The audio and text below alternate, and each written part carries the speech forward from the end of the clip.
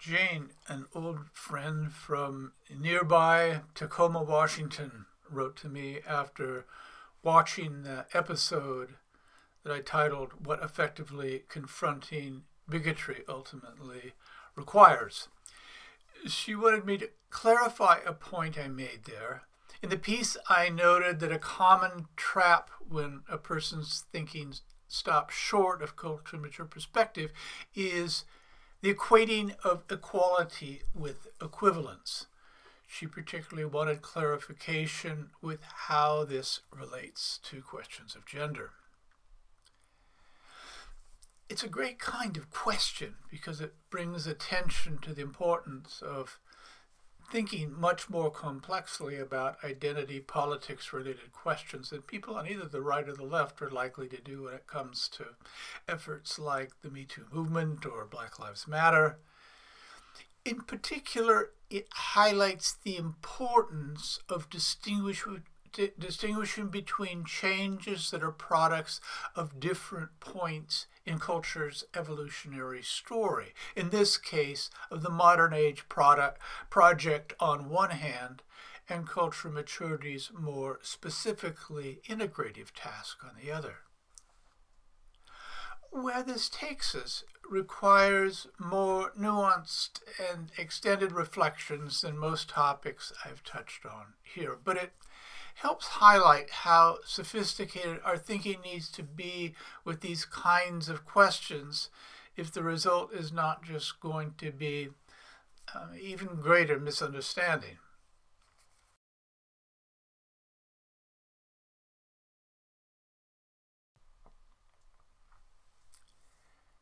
A quick reference to dynamics that relate more to race than to gender helps make the kind of trap I'm referring to concrete. With today's left progressive woke politics, people tend to assume that if there is racial inequality, it must be a product of discrimination. Very often, it quite specifically is. But assuming this is the case confuses equality with equivalence and can lead to some pretty nutty conclusions. A simple thought experiment turns the tables on the usual situation. The larger number of athletes in the NBA and the NFL are black. Given the disparity we see, is the logical explanation bigotry against whites? I would have liked to play in the NBA. I would suggest instead that most often we are seeing real differences in ability. We certainly were with me. Creative systems theory addresses why we might see these differences, but for our purposes, the important recognition is simply that they appear to be real. I'm also comfortable saying that when we fall for this kind of conceptual trap, we get in the way of finding solutions for these situations where there are real problems. So let's turn to Jane's more particular interest in how all of this might relate to gender. In my book on the evolution of intimacy, I make an observation from creative systems theory that is critical to understanding the particular nature of current gender-related changes. The theory proposes that what we see today involves two fundamentally different kinds of change dynamics. Some of what we see can best be thought of as a culminating expression of modern age developmental dynamics, the kind of change that gave us the Bill of Rights and efforts toward equal rights and equal opportunity that have followed in the centuries since. Here the task is equality. But just as important, ultimately, are changes that reflect the new realities that come with culturally mature understanding. Here, appreciating differences becomes as important as recognizing similarities. We can learn a lot from reflecting on these different kinds of change processes and how they interplay.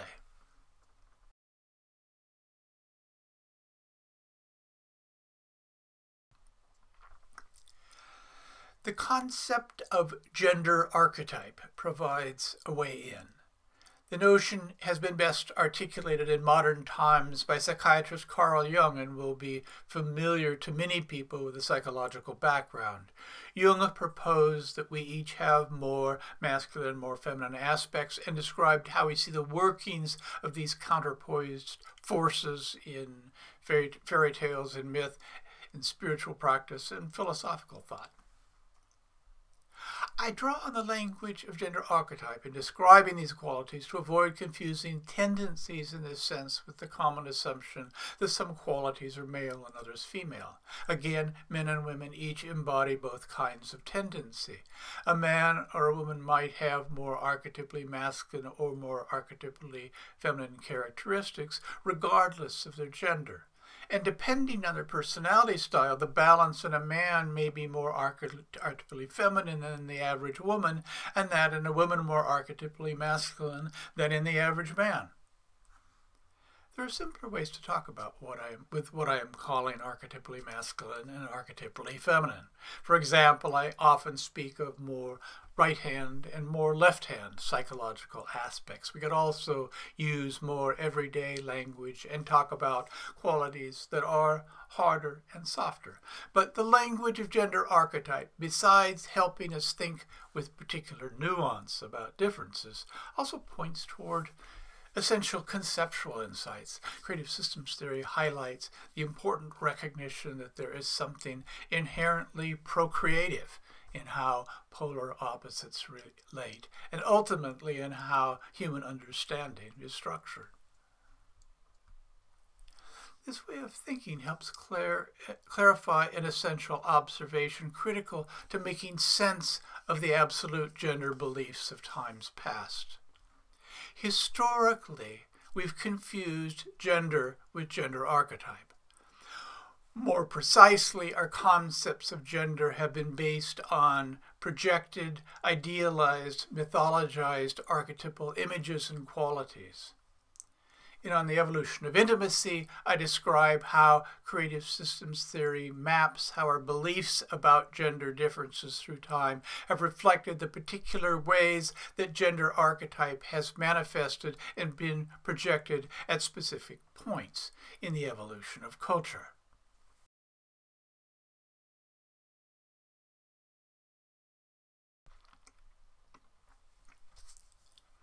That helps with history. But we're left with making sense of just how our picture of gender and gender differences changes with culturally mature perspective. What do we find when we step beyond the past's projections and mythologizings? One part of creative systems theory's answer is that we become better able to recognize how men and women each do embody both archetypally masculine and archetypally feminine characteristics. Using our box of crayons image with whole person identity, we better appreciate the fact that men and women each have both archetypally and feminine aspects. In today's world, that observation is unlikely to provoke much controversy. But there's a second kind of observation where this is not the case. It concerns gender differences. I've described how modern age advances put particular emphasis in equality. In contrast, culturally mature perspective is careful not to confuse equality and equivalence.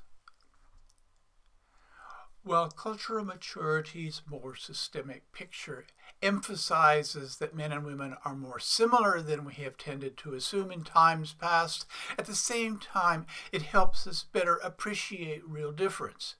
Today, the simple recognition that we might find normative differences between men and women can be controversial. Contemporary academic thought with its postmodern leanings can claim that psychological differences, if they exist at all, are products only of conditioning, of the different ways boys and girls are raised. Indeed, it is possible in academia today to lose one's job simply for suggesting the existence of differences of a more fundamental sort. But the fact of real differences really seems obvious to most people. Very few people who spend much time around young children, for example, would find the conclusion that all we need is upbringing to explain apparent differences not at all persuasive.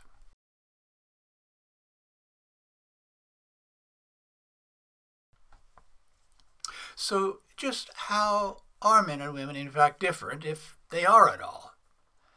At the least, we still live in different kinds of bodies.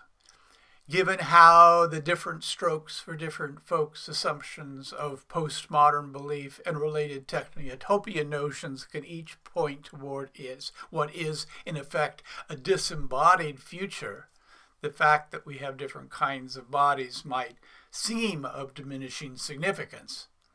But this can't ultimately be our direction going forward. A key characteristic of cultural maturity's cognitive changes is that they help us get more in touch with the body as experience. We gain further insight by turning to the question of relative balance. Necessarily here we are dealing with generalities, but it turns out these are generalities that can be useful. While we find greater individual variation once we step beyond polarized expectations, we also recognize normative differences. I think of about a 60-40 balance relative to gender. Men on average tend to embody a bit more of the archetypally masculine. Women tend on average to embody a bit more of the archetypally feminine. A simple way to see this 60-40 balance is to look at men's and women's bodies. Note that vertically men tend to carry their center of balance somewhat higher in the body, in the chest and shoulders, and women somewhat lower in the pelvis and thighs. More horizontally, even with the same amount of exertion and conditioning, men's bodies tend to be a bit harder to the touch and women's a bit softer. A person could dismiss these observations as just physical. But as Creative Systems makes clear, the notion that anything is just physical is much more a product of our time and culture than how things actually work. Any psychological concept within Creative Systems theory's culture mature formulations is, in the end, a mind-body concept. Some of the writers who are most often cited by students of women's issues make reference to this kind of difference. For example, in her powerfully influential book, In a Different Voice, psychologist Carol Gilligan, drawing on her studies of moral development in children, spoke of male experience in terms of a self-defined more through separation, and female experience in terms of a self-defined more by connection. Linguist Deborah Tannen reached similar conclusions in her best-selling book, You Just Don't Understand, Women and Men in Conversation, in contrasting how women are more apt to use communication to establish social bonds and men are more apt to use communication to solve problems. While this recognition of normative differences requires that we think in ways that we not be used to, it can also be powerfully freeing.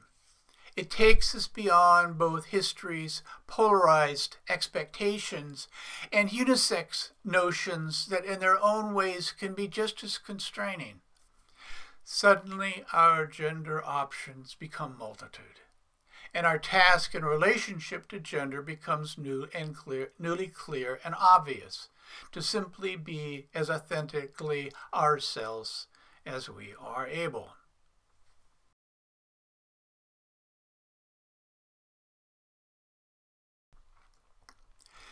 This way of thinking about gender differences gets us beyond much of what before that has been controversial, but it doesn't escape controversy. I've noted that simply claiming that differences exist can be controversial in some circles. And implications with regard to more specific gender-related questions can arouse intense feelings even amongst those who might not have any difficulty with the basic conclusion that I've proposed. Current debates about equality in the workplace provide a good example. Equal opportunity and equal pay for equal work are unquestionably important goals. But we often hear it implied that the only possible explanation if we find gender differences in a profession is discrimination. And again, very often discrimination is the major factor. But the recognition that we see normative differences also opens the door to other possibilities. For example, it suggests that choice, too, may play a role. Some jobs are going to be more appealing to those with more of the archetypally masculine in their makeup, others more attractive to those whose most manifest the archetypally feminine. That will be the case for both men and women. But if the idea of a 60-40 normative balance is accurate, there are going to be normative differences too in the jobs men and women are drawn to. 50 years from now, differences should be less extreme than what we see today, and certainly much less extreme than we have seen historically. But even if discrimination with regard to job opportunity is totally eliminated, in most professions, discrepancies will likely remain.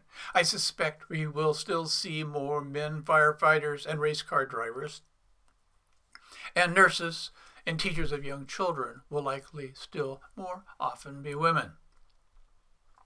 This kind of observation has implications beyond just job preference. It extends to how a person's balance of more archetypally masculine and archetypally feminine characteristics may influence more general life choices. In the early episode, I mentioned a surprising outcome we find in Nordic countries where gender equality is highest and best supported by social policy that's provocative in this regard. We find fewer women senior business managers, not more.